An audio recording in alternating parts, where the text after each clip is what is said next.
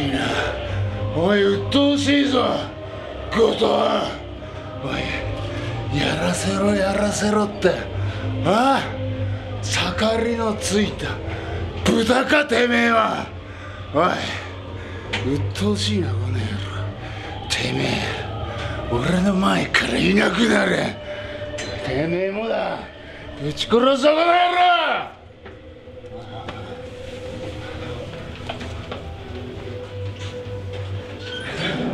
はい、どうだ鈴木は。また一つ俺とやりたくなっただろう。こんなもんじゃねえぞおい。どこまでもお前のやるっていうまでとことん俺が追い詰めてやる。明日も公式戦あるから、絶対負けられないし、次、もう俺ら、俺が2回、取られてるからもう負けられない。明日必ず勝つ。